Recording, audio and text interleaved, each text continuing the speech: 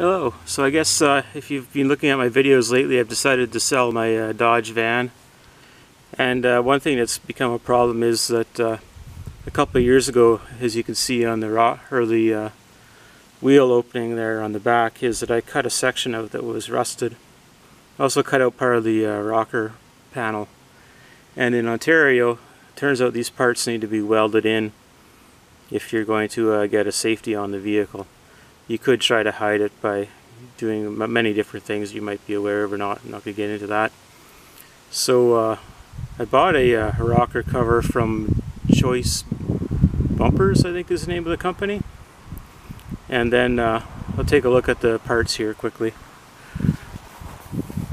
So this was like a full section. It ran from right here to the end of the door opening to right about here. I'm just trying to figure out how to install it because I'm not a professional body person.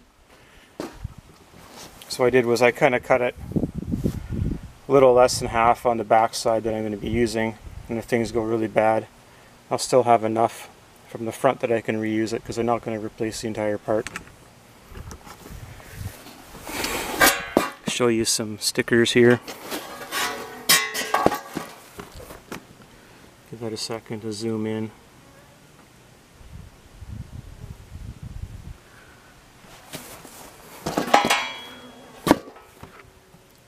Yeah, Choice Bumper, that's their sticker there. So I'll just take off the running board quickly. It's just held on by some big sheet metal screws.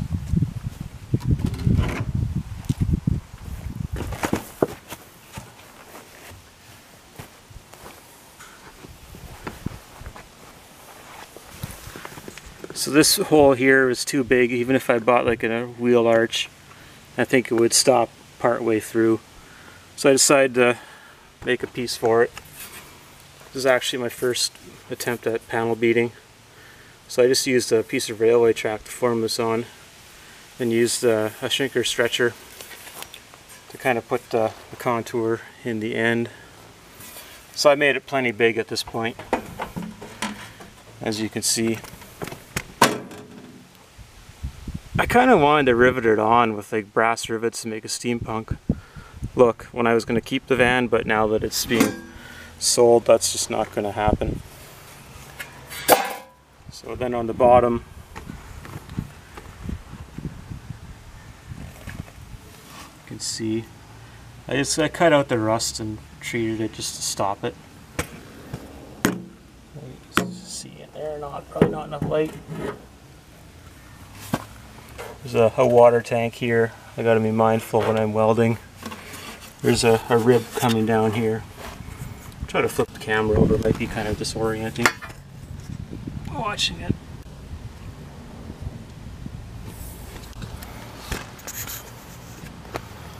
So what I did was trying to figure out how to fit this panel. It was too long, so I cut out like a 2-inch wide strip to kind of play around with it. It wasn't clear to me if it goes over or if it goes under, or is it installer's choice, or what is it? I don't know. It doesn't come with any instructions.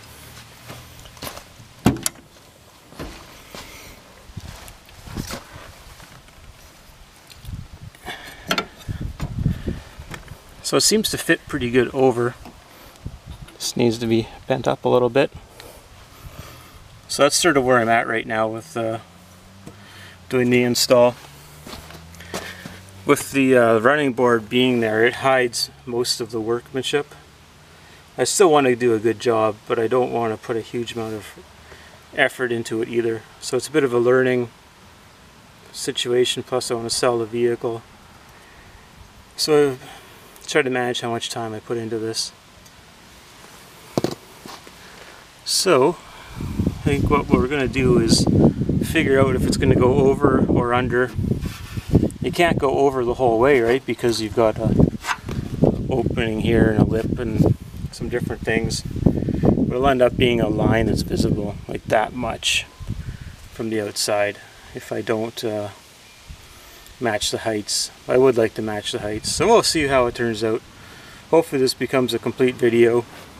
If somebody decides to buy the van as is, then the video will never get finished because they're going to have to complete the job. So I got a couple ideas on how I'm going to weld this. I got a MIG-TIG set up, so try to do that.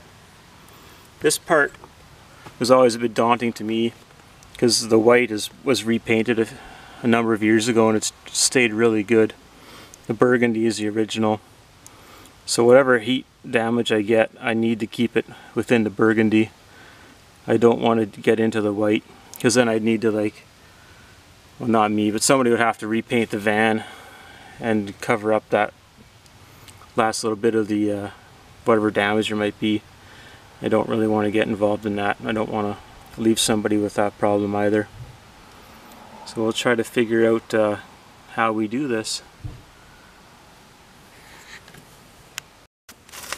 Alright, so we're making a bit of progress here, making the patch panel fit.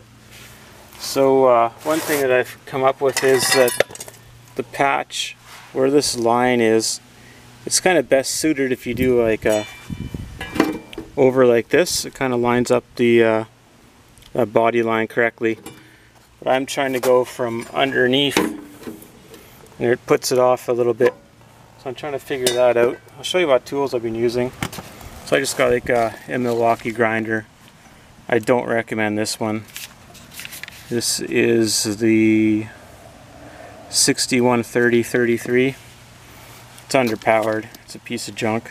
Don't buy that. It heats up too much. It's just running a tiny little blade there and it can barely do it. But I've got a Diablo thin cutting blade on it, and that's very good. Recommend that. Bit of painter's tape. Scribe for marking lines, square, transitioning lines across different gaps and whatnot. So that's working nicely. Just back enough.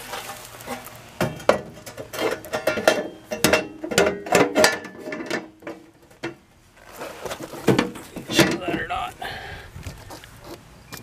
It's in there pretty good. Like I said, I got to figure out that body line, and then it's not quite bent enough in the middle either, so I got to give that a good kink, get that to fit.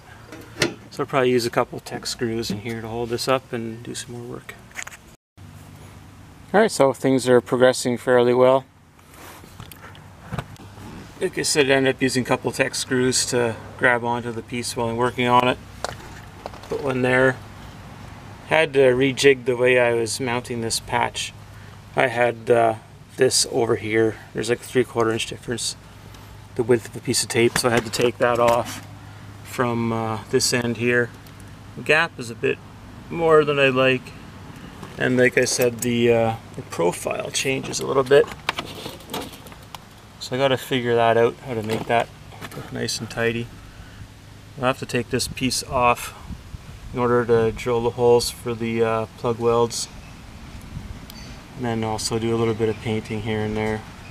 Try to protect it as best I can. It's a summer only vehicle. People need to consider that when they buy a camper, otherwise it'll be short-lived. I end up using a jack to force the thing into place, so that drip rail will need to ding that back into position. But I'm pretty happy with the way this has turned out. There really wasn't a whole lot of effort. I kind of think that the welding might be trickier, because I haven't done much sheet metal welding in the past. So the next piece that needs to go on covers the big hole. So I gotta work on the gaps with that as well. Figure out where it's going to end. Because that's kind of the tricky part, right? Because this is was a seam in the past, and it was welded up in here. It's not really possible to do. If you're assembling with a spot welding machine, for sure you could, but you got to figure it out. I'll come up with a solution that looks reasonable. This part will be visible. That is above where the running board is. So anyway, keep picking away at it and see where we get to next. Alright, so I thought it was time for an update for the repair I've been doing on the van. So I got the rocker panel in. I think it worked out pretty good. I found out that welding upside down, you put a lot of heat in the panel and it starts to burn through, so you gotta kind of take your time when you're doing that. I didn't do the grinding as of yet. It was starting to get dark and I couldn't see what I was doing, so I decided to stop for the night. I did do some grinding across here. I think it's looking pretty respectable. Like, if you're going to do a bit of body filler over top of this, I think that'd be the best option. It's not quite to the level of metal finishing, but that's okay.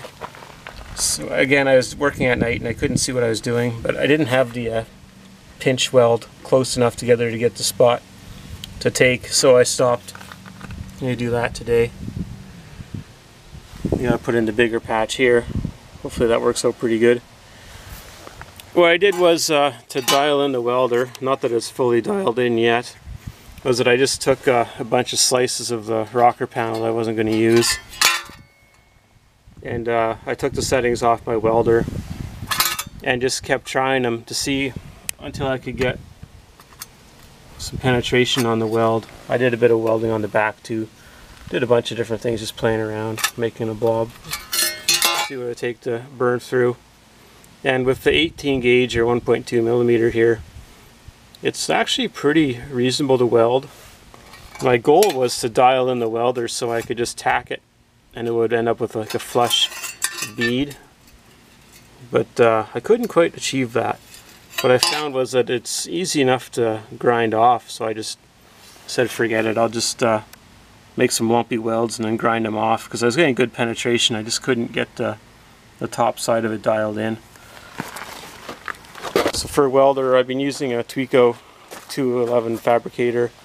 I think Thermal Arc made these, and ESAB bought them out, and they discontinued the product line because they had their own little welder they wanted to promote rather than what they'd bought from the products. Then for grinder, I just been using, like I said, the Diablo blades. I think I mentioned that in a previous portion of the video.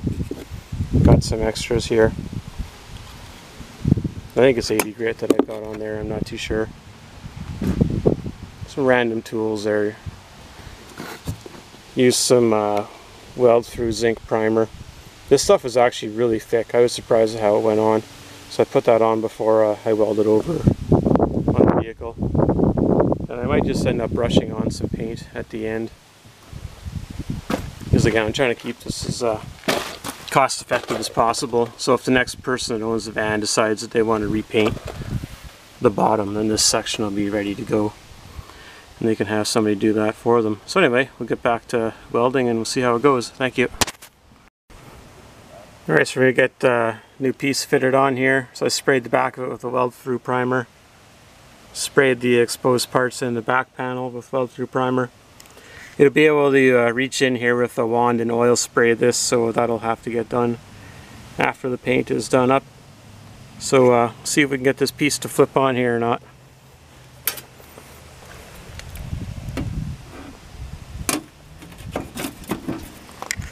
So I don't know where all those magnets came out of. I took them out of something I was throwing away. They seem like they might be handy in the future, and it turns out that they are. So you can see I got a pretty nice fit there. Just going to weld around the edge, along the bottom, and up top here.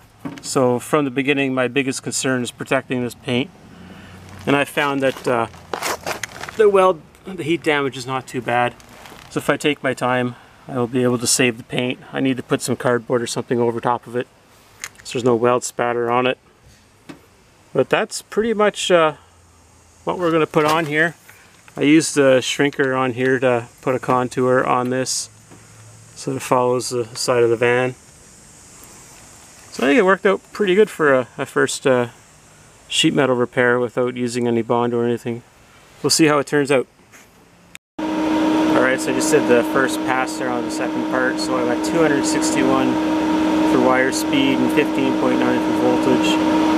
I got my inductance all the way.